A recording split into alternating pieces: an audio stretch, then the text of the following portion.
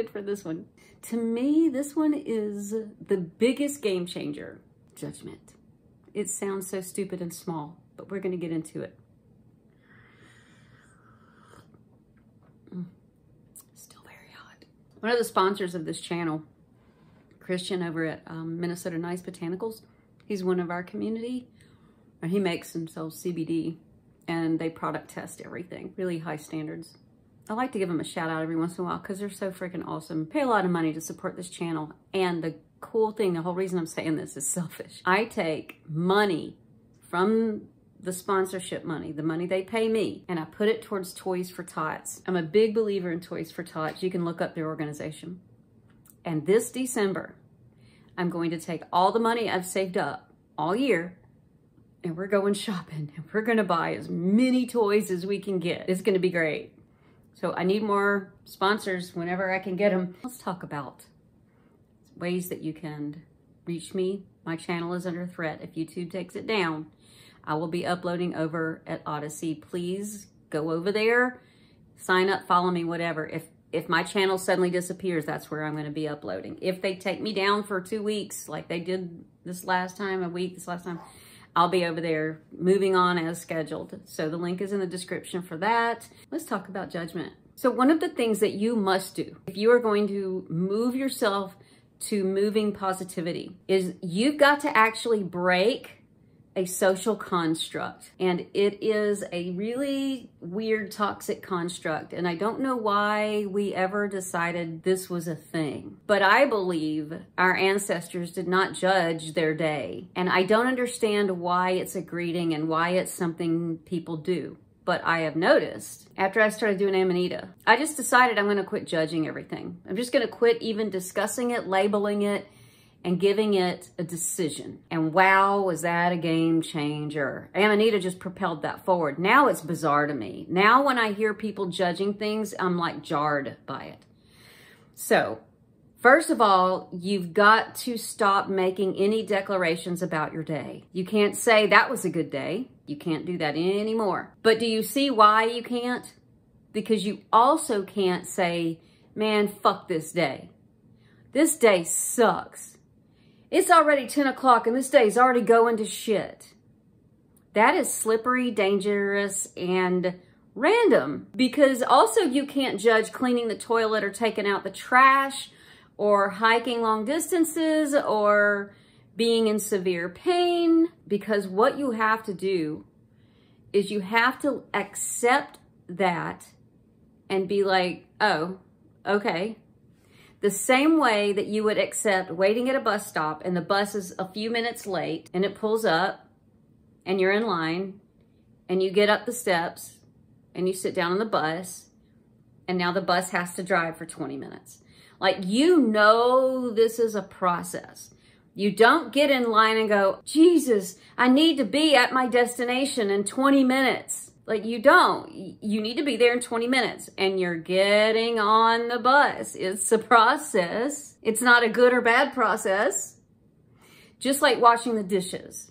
And I can say this because I have a serious, deep trigger with washing the dishes from some serious childhood abuse. It was so bad that in my 8 years of therapy, I worked on it repeatedly. And I would say I didn't get any peace or freedom from that about washing the dishes until I started enacting the rule of no more judging. 20 years after therapy, that's how severe that trigger is for me. And now it's just a process. It doesn't trigger me anymore. So let me give you an idea of how bizarre this is and how random it really is.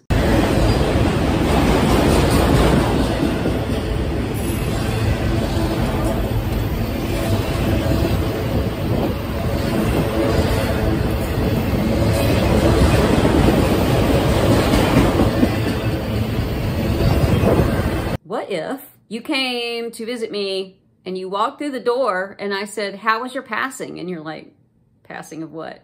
Through the doorway. Was it a good passing through the doorway? What if our society started creating stories about doorways, that they were, every time you pass through a doorway, we believed that you had a decision to die or not, and you chose to live, and your spirit did that. And every time you pass through a doorway, your spirit is choosing to live or die, and you chose to live. And because of that, we've attached this huge mystical meaning to it, so that every time you pass through a doorway, people,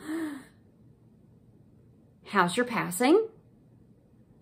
The same way we sneeze, you know, and we say, bless you, like they used to think something, I don't know, your soul left your body momentarily. So, like, it's random and weird, right? So what if we had an entire construct then around doorway? People had shirts that had squares that were tilted to look like a doorway with a rainbow over it and sunshine around it and clouds that said, beautiful passing. And the words came through the door. The same way we have things that say, have a nice day. And when you're greeted, hi, how's your day going? Hi, how have all your door passings been?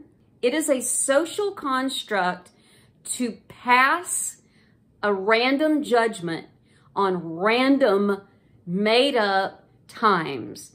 The sun came up, it went down, it came up again. Let's decide that that period of time needs to be judged. It's a very random thing to just pass judgment on the passing of time and how did it pass. And if you can detach yourself from that construct, from judging, that means when you get sick and you know you're getting sick and you know it's gonna be bad, you can feel it. Eckhart Tolle, big fan, says, accept the present moment as if you had chosen it. And when I first heard that, blew me away. But when I actually started to do this, I started to understand what that means. That means that every moment you are in, you go, cool, right now this is what's happening. And that even means if it is extremely, excruciatingly painful in your heart and you are crying on the floor in the fetal position. You don't judge it. You don't go, I wish this isn't happening. I wish this wasn't happening. Why is this happening to me? That is a form of judgment. And that is one of the most dangerous places the judging game can put you. Because as soon as you start that, but why me? You are seriously digging yourself a hole into the negative. That is a form of judgment. Why you? Why not you?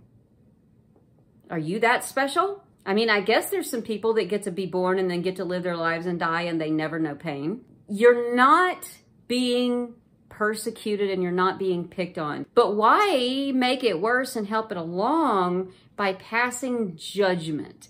Because you can say, yeah, but you know, it helps me to say good things that happened to me today. Well, now that's a completely different thing. Being grateful that somebody helped you jump off your car has absolutely nothing to do with judgment. You can be grateful without judging your day to be a good day. Because to judge your day to have been a good day means you had to assign arbitrary meaning to arbitrary things.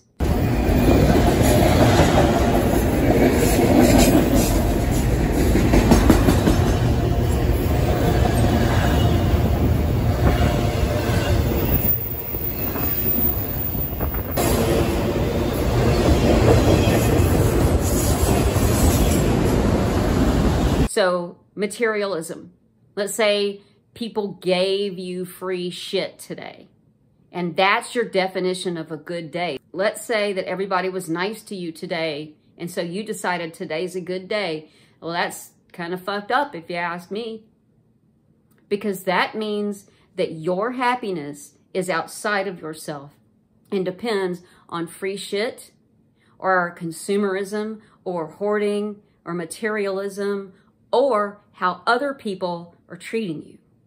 And that means your happiness is not in your own hands. What defines a good day for you? Because whatever it is, it's bullshit and you're in the wrong business. If you can say, well, it was a good day because it was a mentally healthy day. I did good. I felt content all day. I didn't have episodes of my mental illness. Like, I went through the whole day content. How can I not say that was a good day? Because tomorrow, if you have an episode, then by default, that means you just had a bad day. It means you're judging your own mental health and forcing it to live up to standards. It means you're judging yourself pretty damn harshly, and you need to get out of that business. You can't judge yourself. You can't judge your situation. You can't judge because you will always have problems to solve. And whatever situation you find yourself in your life, it's merely a life situation. Don't worry, it'll change. Things going good? Don't worry, it'll change. Things going shitty? Don't worry, it'll change. Do you see why you can't say things are going well, things are going badly? Because they're just gonna change. It's fluid. It's a roller coaster. And so, right now, I am working on my fire pit. My back hurts. It's hard work. However, I feel a sense of accomplishment. I feel proud when I look out the window at it and it looks different than it did yesterday because of my effort. I feel good physically. My back hurts so much, but my soul and my heart and my body are like, yeah, good work is good. But I have to clean the litter box, take out the trash. When I clean out that litter box, I think about how happy the cats are going to be to start fresh. It's an act of service that I do for them because I love them. I put my heart into it. Treat toxic, negative people like they have the plague, because what are they going to do to this fear that you are trying to move upward, to vibrate better, to bring positive things to you? Toxic, negative, shitty people are going to bring you down. It's like if you're in a public place and a fight breaks out. Do you run to watch the fight or do you run to get the hell away from it? You need to be getting the hell away from it. If you are still in the business of running to go watch it and you wonder why you're not attracting things that you want into your life, they're not there because you're not living your life like those things need to be moving towards you.